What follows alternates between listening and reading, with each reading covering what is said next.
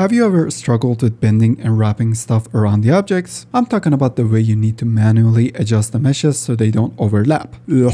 You ever got shrink wrap that makes the job a bit easier, but it's still annoying as shit? Until I found out about this new tool, which is super cool. This tool basically replaces all that. You just drop your mesh on the other and it automatically sticks and flows perfectly along the surface. No UVs and no weird setups. And here's the cool part. It actually comes as a modifier, so it fits right into Blender like it's built in. Nobody will ever know. You just add the modifier and it works immediately. It also works in real time, so that's cool. In this video, I'm gonna show you how it works and how you can add stuff to your clothing or anything real fast using this modifier. So firstly, go to the link in the description and download it so we can begin. I brought in a set of clothes. I want to make a belt for the dress and a pocket for the jeans to show you how easy it is. First thing first, we need to install it. Go to Edit, Preference, Add-on and click on this thing right here. Then Install from Disk. Click on Surface Deform and install it. Enable and disable it because sometimes Blender messes up. Shift A and add a plane. Rotate and scale it down on the Z-axis. Now we're gonna strap this around our clothing.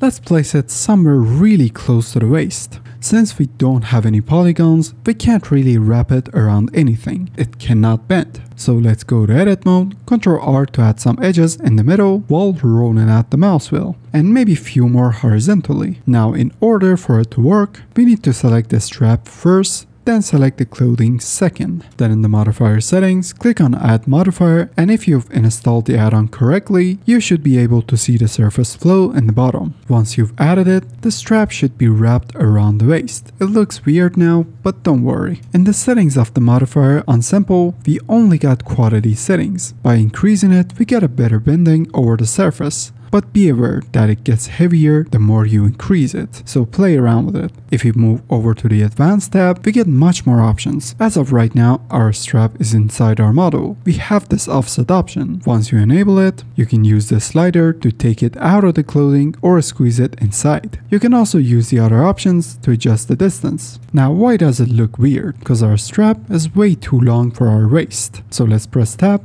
and go to Edit mode. Press A to select all, then S and scale it to make it shorter. We can adjust the size inside the modifier. I was just gonna show you how it changes the shape in real time. Let's add a solidify modifier so we can see it better. As you can see, the front is weird. Geometry got distorted over on the edges. To fix that, we can switch the method from unified to phased. For irregular shapes, it's better to switch to phased. Then adjust the distance a bit so it sets right on the waist. It looks rough, so right click and shade smooth. Then Ctrl 1 to add one subdivision. Now it looks really nice and smooth. No overlapping with the object, and also there's not a single part that is floating in the air, which is really great. Moving on to the next tool, which is a spread. By changing the X value, we can simply adjust the length of the strap. And by changing the Y value, we can adjust the height of it. No need to edit the model in the edit mode. In the options section, we got the project. If we decrease it, strap kinda unwraps itself. And X or Y wrap unwraps the strap to where it was before, based on the axis, and obviously you can animate it. Strap is not aligned with the waist. We obviously need to fix that, so if we rotate it to the side, we can simply just rotate the model outside of the edit mode, and it will sit right on the edge. For example, we can even change the actual shape of the strap and add elements to it, like these creases in the straps, and it doesn't affect the belt one bit. Or if we want to add those holder thingies, we can use our existing mesh to extract two faces and make it to something that looks like that.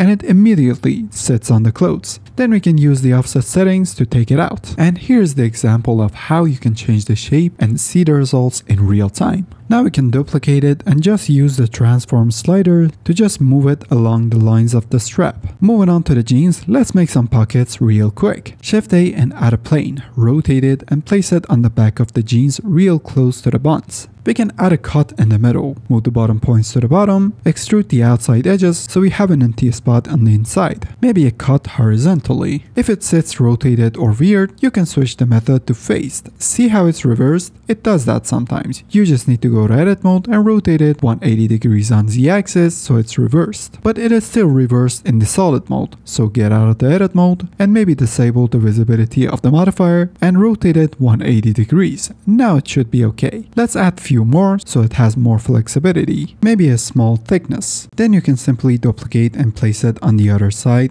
It doesn't care. We can add some buttons and maybe extrude some parts inside to make small pockets. Look at that smiley face.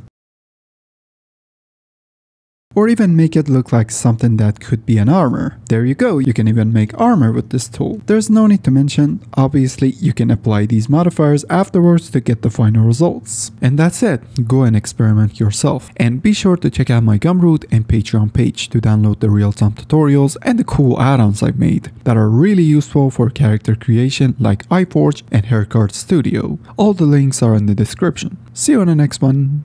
Peace.